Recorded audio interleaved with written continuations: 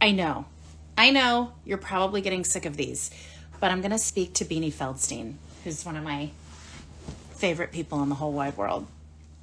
So we're going to wait for Beanie to ask to join, and we're going to include her, and then we're going to take a break. It's a lot of voting talk, and I don't want to burn everybody out.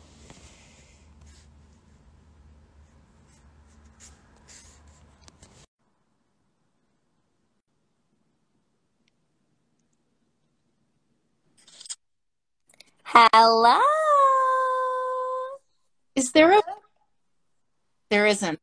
There isn't a better face. Look at your eyelash. I thought I'd do a little something for you. You look so cute. How are you, Beanie? I'm okay. I don't know. How are you?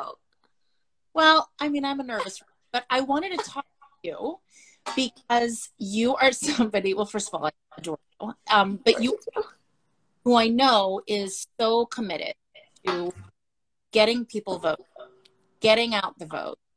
And I want to know why you feel about it, this particular election cycle, what you would like to say to people with these last 2 days that we have. Wow. I dove right in, Beanie. I dove right in on you. I didn't even like warm you up. I just went right for the... You know what? I love it.